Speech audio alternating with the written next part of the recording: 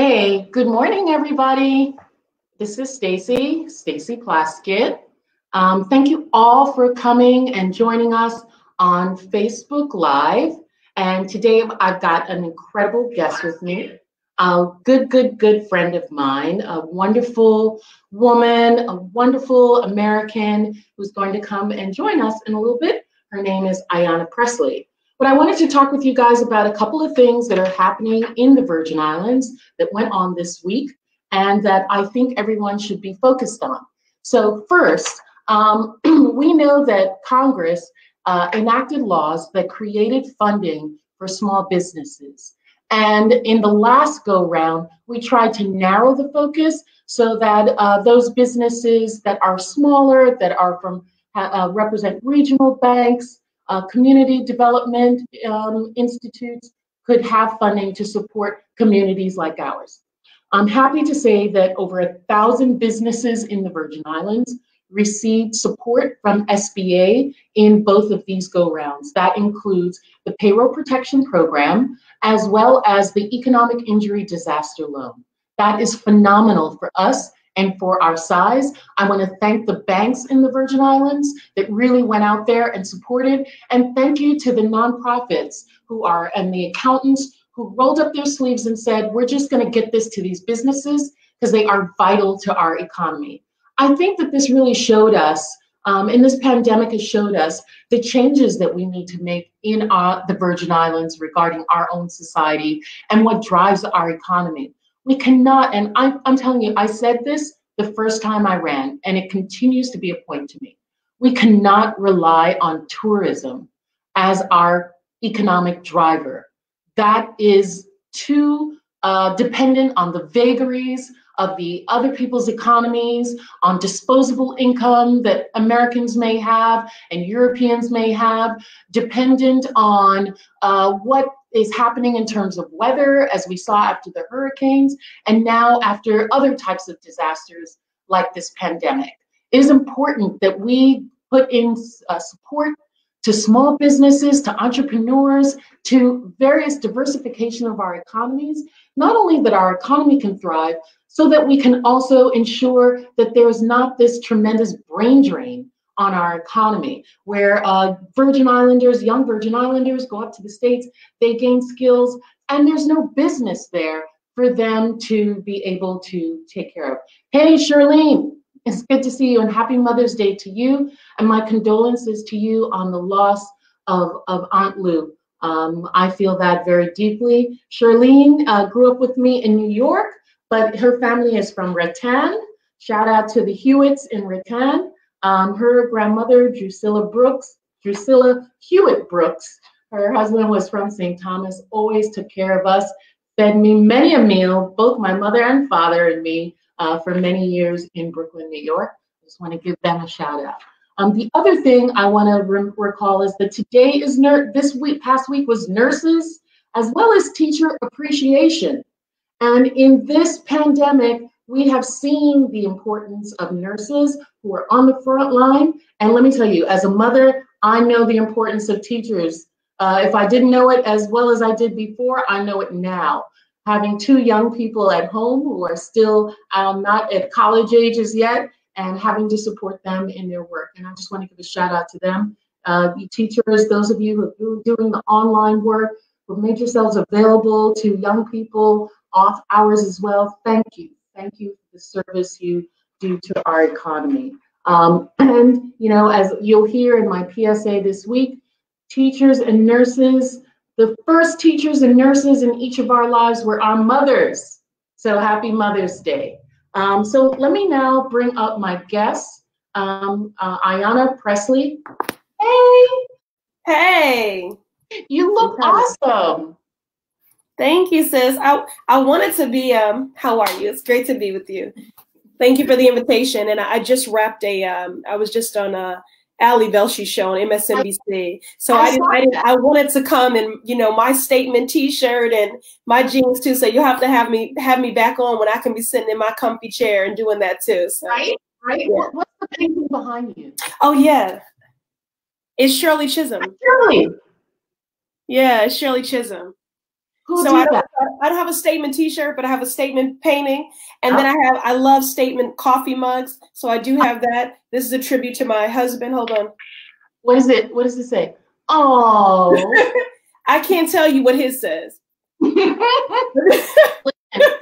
my statement mug. Since it's Mother's Day, this is a mug that my youngest son Israel made when he was in first grade, and he's now going to senior year of high school. So he wouldn't be happy if I showed this, which is why I love it. I love it. For Mother's Day, right? I love it. So, Shirley Chisholm, that to me is the quintessential member of Congress, right? Absolutely, yeah. I mean, she was there on the first African-American female member of Congress. She stood up for women, stood up for African-Americans, stood up for the underserved, those who didn't have a voice. And she was getting it, Ayanna, from, but not just both sides of the aisle, but right within her own, the men and even the brothers weren't too happy about some of the things that she did for tenure. That's right. Well, I've always felt, she doesn't just belong to me, but it felt like that when I was growing up because, my mother, may she rest in peace and power, who raised me alone, and I'm an only child. She didn't read me like nursery rhymes as bedtime stories. She told me, stories of freedom riders and Black liberation. And so I knew early on about Barbara Jordan and Shirley Chisholm. And I used to go to school in my church suit with fake pearls on, trying to mimic them.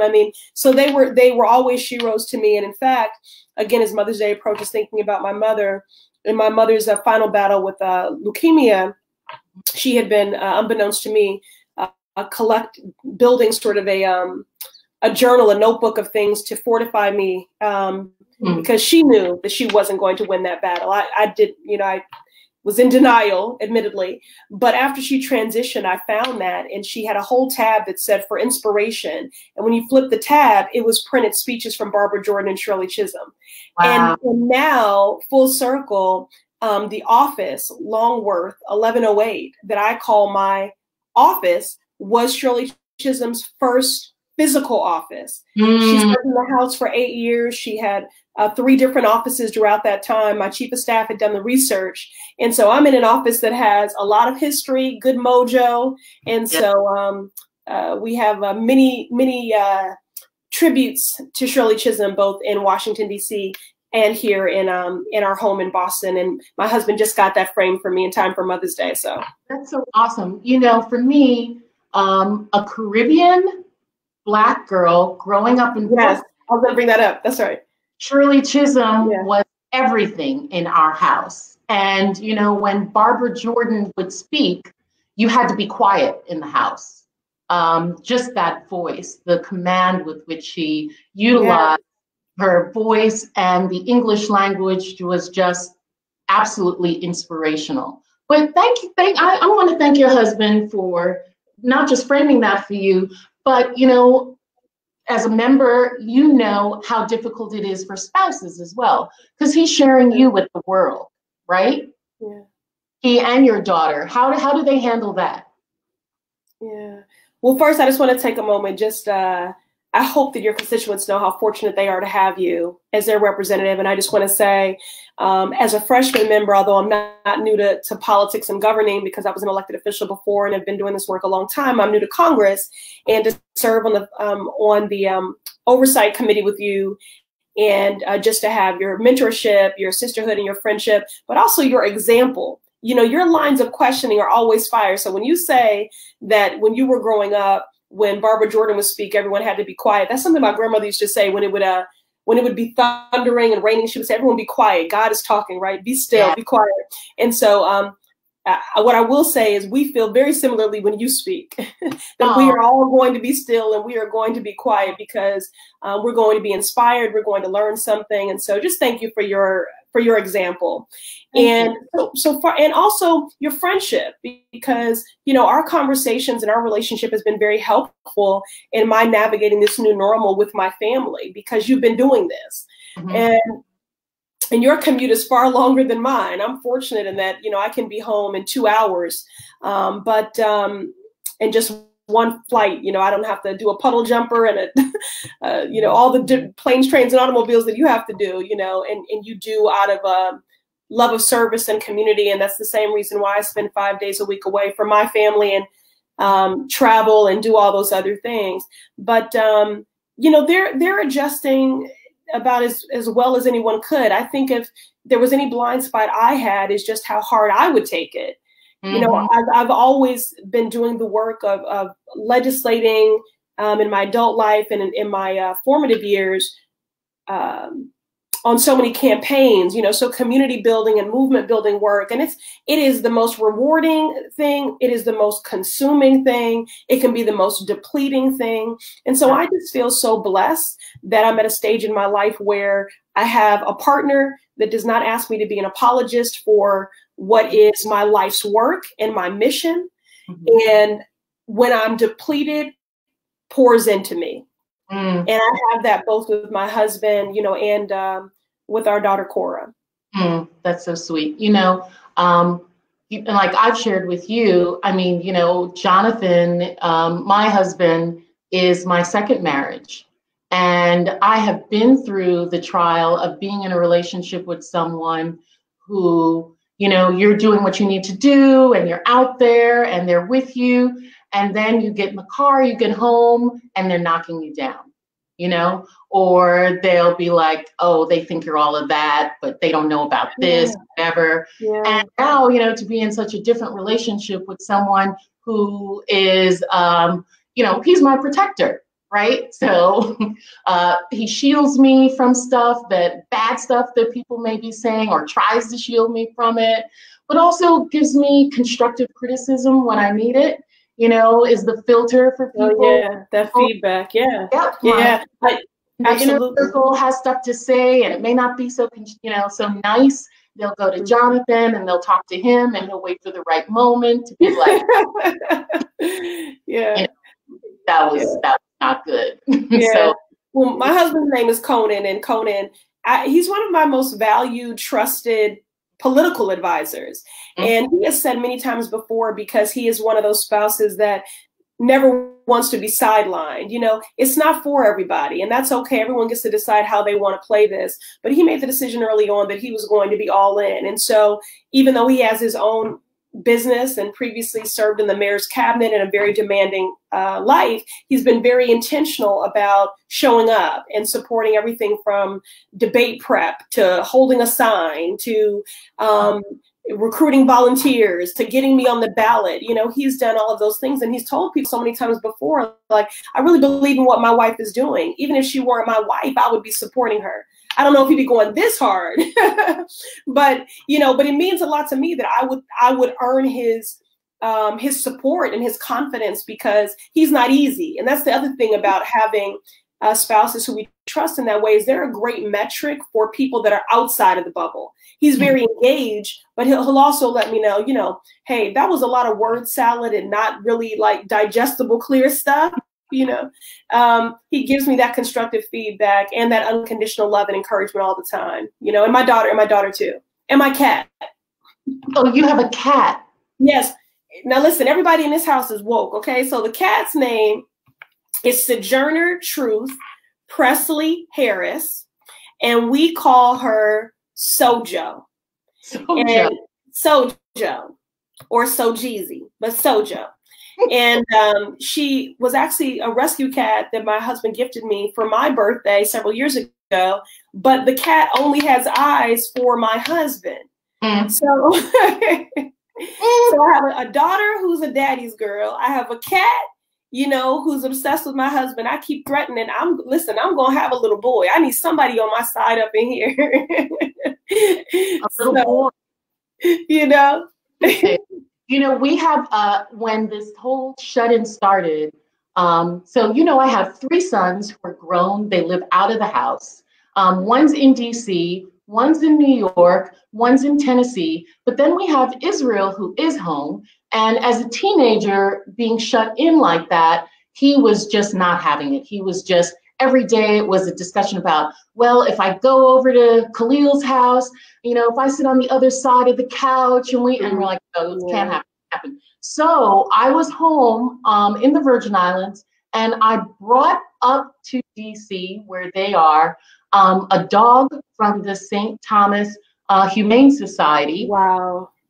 We used to have two dogs. Their name was Liberty and Justice. They were two mastiffs. And so now we have a dog. She is a cane corso, and her name is Queen Keziah. So Queen Keziah was from St. Thomas and is the queen on St. Thomas, is known as the queen.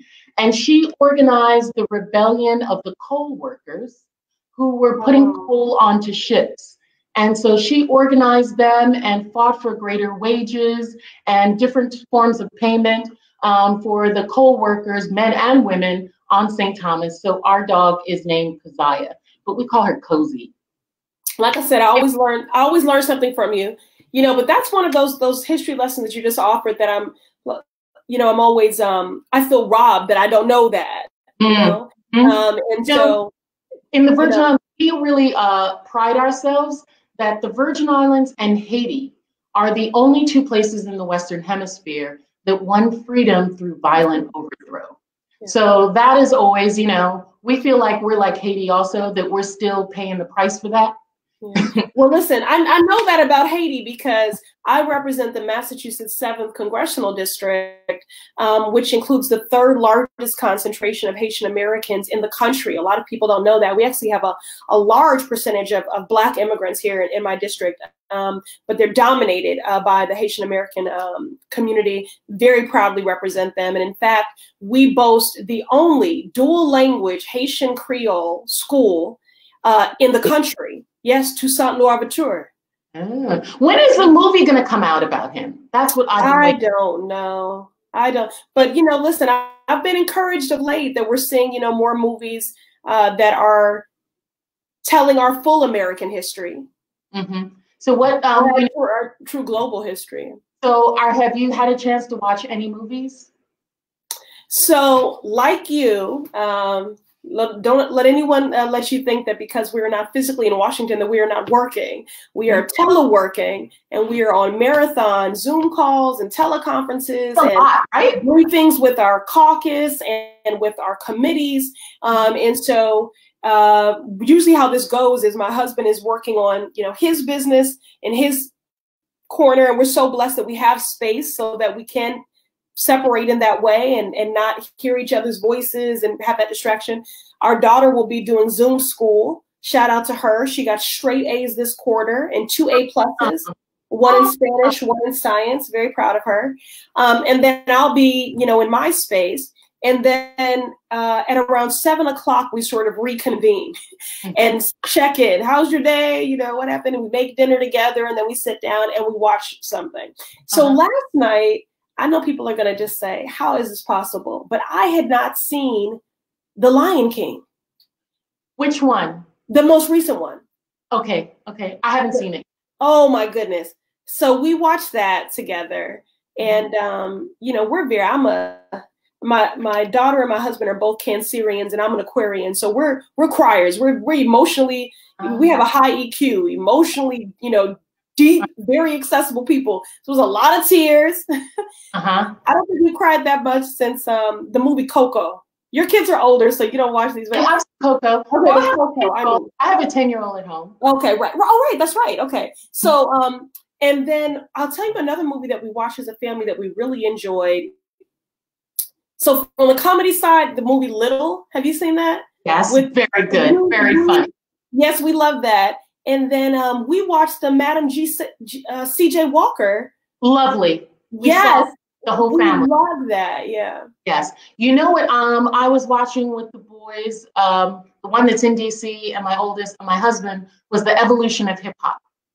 Have you seen? I haven't seen that. Okay, I'll check that out. Amazing Netflix. It's a series, but it talks about the different stages of hip hop. And I told my son that I remember in 1978, I had index cards. Remember those index cards? Yes. You ran on index cards? Yes, and that's when they sent out invitations.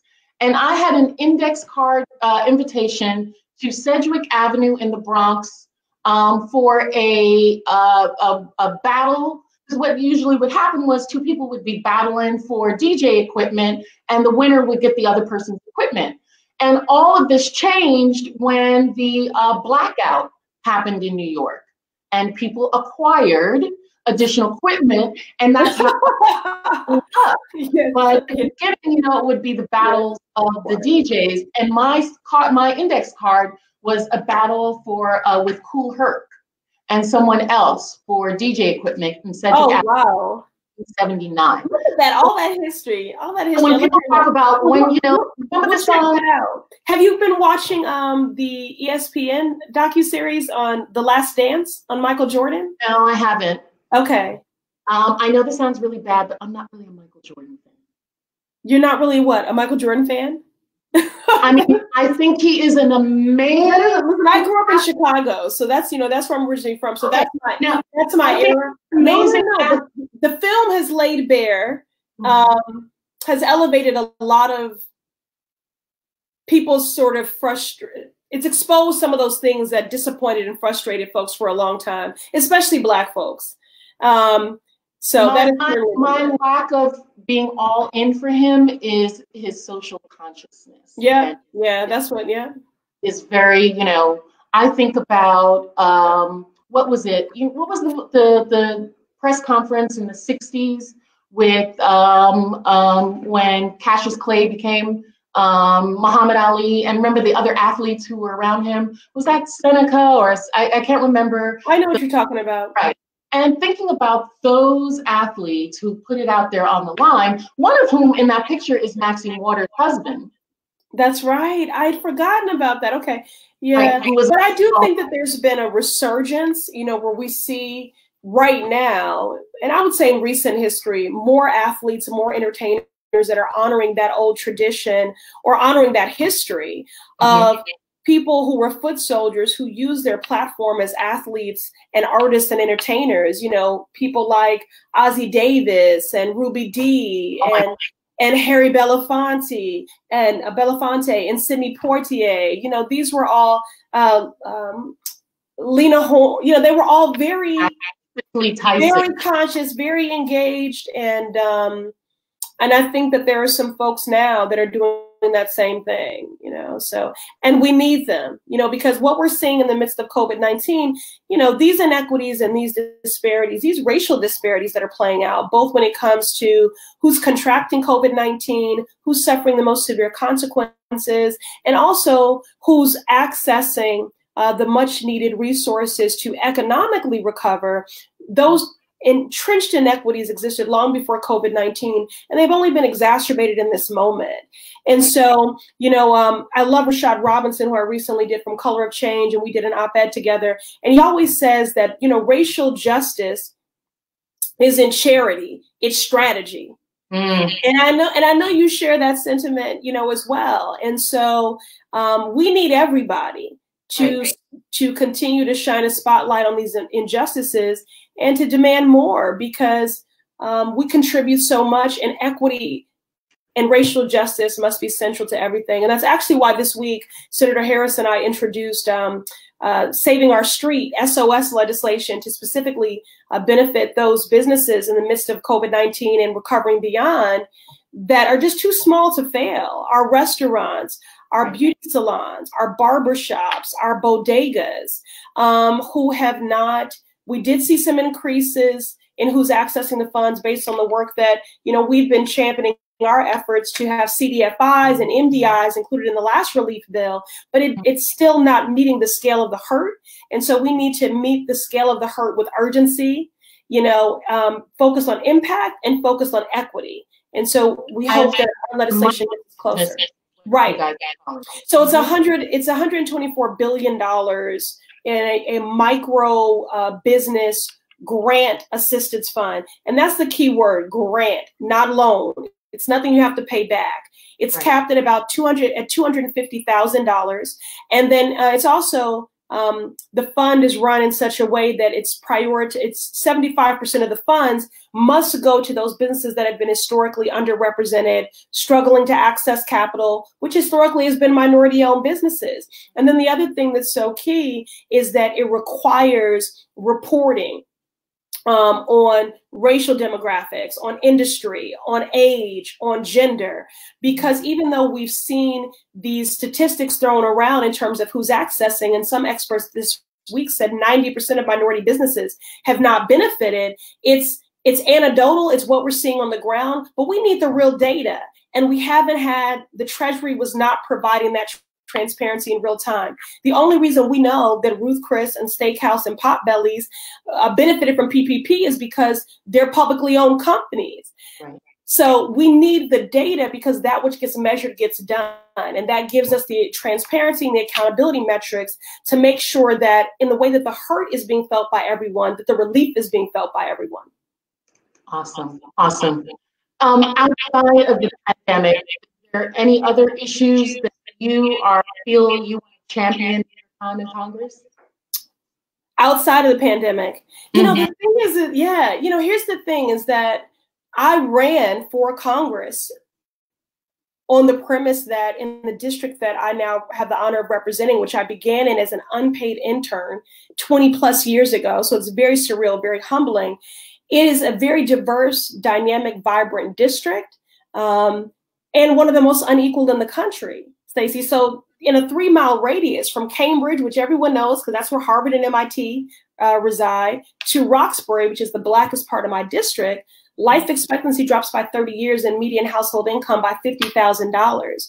So the work that I'm doing in the midst of COVID-19 has just only more acutely laid to bear and highlighted the very inequities and racial disparities that sent me to Congress in the first place. And so, you know, some of the things that I'm proudest of having introduced since I've been there, my People's Justice Guarantee resolution to radically reimagine our criminal legal system, my Healthy Mommies Act to address the Black maternal mortality crisis, also some of the work that I've done on the Financial Services Committee around our student debt crisis, which is a $1.6 trillion crisis, choking at the promise, you know, of our communities and disproportionately impacting Black households because we borrow more than anyone, we default more than anyone, and that has everything to do with the policies like redlining, unequal access to the GI Bill, and I could go on, that have obstructed our abilities to build generational wealth in the same way. So we borrow more, we default more, we're preyed upon by private loans as well. And so that's why I continue to push for the canceling of student debt, because this will make a sizable dent in addressing the racial wealth gap, because the average borrower has about $30,000 of debt. And so if you just cancel that bill, then those are funds that they can invest in something else. Maybe the startup equity to own a home, to start a family, you know, so that we are passing along, instead of intergenerational, you know, trauma and poor public health outcomes and cycles repeating, generational wealth. And so I really do think the part of any economic recovery of COVID-19 is something we should have done a long time ago. We need to cancel student debt. That's awesome. That's awesome. You know, one of the things that's really important to me here is something that you work on the Financial Services Committee is affordable housing. And I know how important that is, not just to poor families, but to working middle-class families as well. I grew up in public housing, and that afforded my family not just the ability for my education to have, but also for them to be able to save, own a home, that then they were able to leverage for my education. Support to, you know, my parents living in New York from the Caribbean supported about 5 other people going to college as well. And I know that families want to do that. And so, you know, I really applaud the work that you were doing on the Financial Services Committee in terms of housing as well, because I think that that is key to people eventually being able to do something different, you know, to gain that generational wealth that you're talking about in their. Well, and also, I'm not at all surprised that that's the stock that you come from and what your family did. That's very consistent with who you are. And you know, housing is everything. You know, it's not only about social and economic mobility and wealth building. Housing is your most expensive bill. It is. It's also it's a social determinant of health. You know, whether you have access to housing that is safe and affordable, directly impacts whether or not you're more likely to have a higher incident of asthma and things like that. All these things are interconnected. And that's really how I try to legislate, because people don't live in checked boxes. We don't live in silos, you know, so we have to legislate in a way that's intersectional as well. Good, good.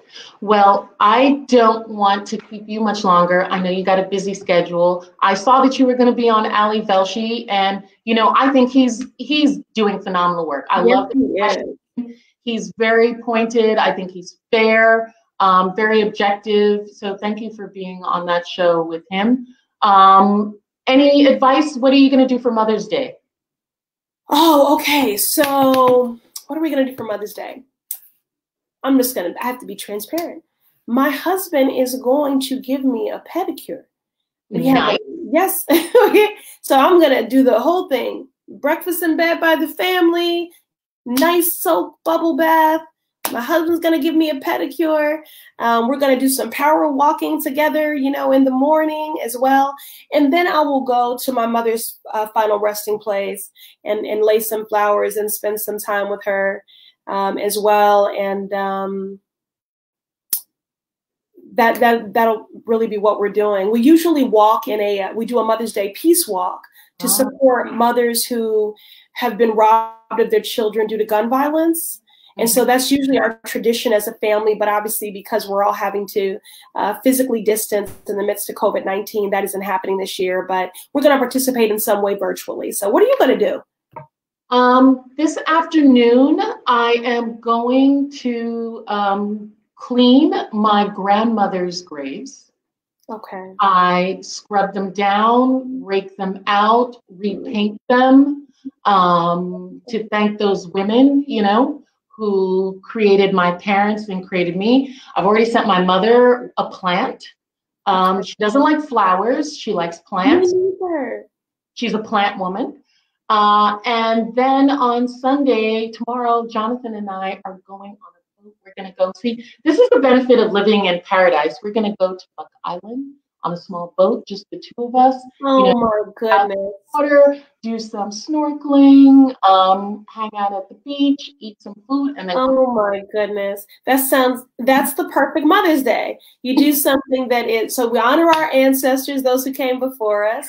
You're doing something that is memorable, making a memory, and you're doing something restorative and indulgent. That is perfect. Perfect. And you deserve it. Yeah. So happy Mother's Day, you know, to all the Day to you. I want to, you know, you have always talked about coming down. When we have the ability, I want you and the family to come down, because we've got some stuff for you to do as well as your daughter as well. Yeah, let's do it. You know, we are still, thankfully, a society where children are still free range here.